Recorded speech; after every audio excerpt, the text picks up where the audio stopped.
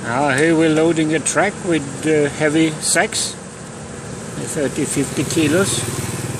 So the guys are walking up this ladder. They bring the sack up to 1.5 meters above the floor of the truck. Then it ends up on average 1 meter above the floor of the truck. If I have the idea, if instead just walked up to the truck and unloaded the bag onto the floor of the truck, he would not need to lift his own body up to the floor.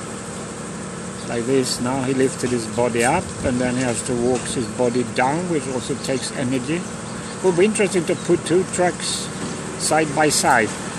Instead just let the sack off to the floor, and then on average it has to be lifted 1.5 meters. The guy on the truck is not overworked. He could do that easily, do that lifting.